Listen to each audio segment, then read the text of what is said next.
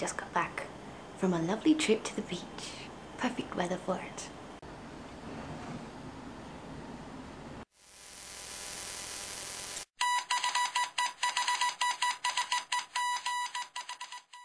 Hi, welcome to another Wednesday. Today I thought I would broadcast the first ever episode of the secret beta chronicles. Just in case you've ever wondered what a beta does, how a beta lives their life, now you're going to find out. The very first lesson is that it never stops. It never turns off. So beware if you ever go to a movie with me, because if it's not good, I'll be sitting there complaining about drafting and that character's dialogue is crap and the plot is structured so badly. Yeah. But it also happens in reading as well.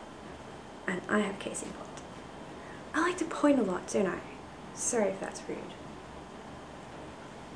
Just finished reading this book, which is the second in a series. The Skullduggery Pleasant books by Jared Landy.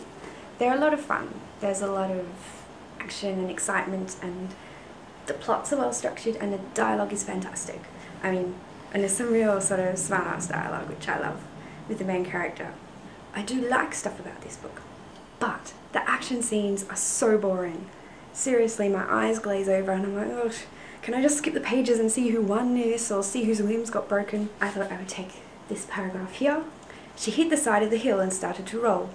The ground levelled off and she hit a patch of briars that tried to get in at her through her clothes. The headlights came around the bend and she flattened herself, the briars tearing at her hands and hair.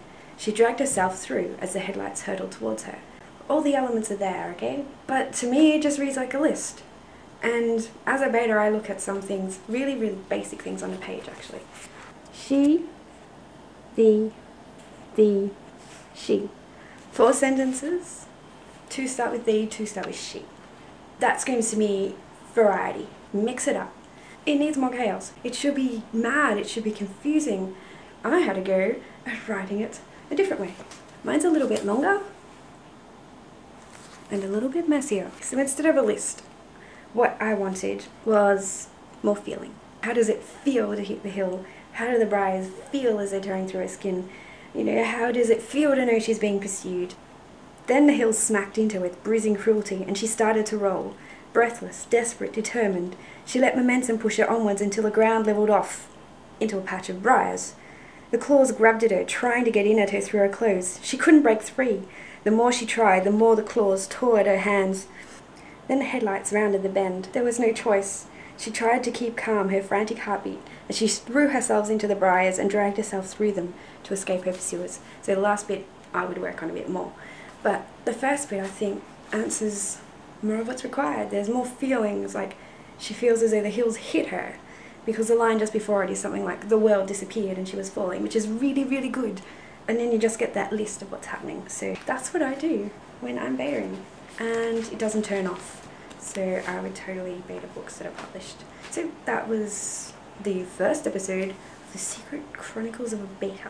Or was it the Secret Beta Chronicles? Either way, it needs a better name. I have to go off and have a cup of tea and get warm. And, I don't know, read another book and see if I can critique it. Okay, have a great week. And I'll see you next Wednesday. Hopefully. Bye.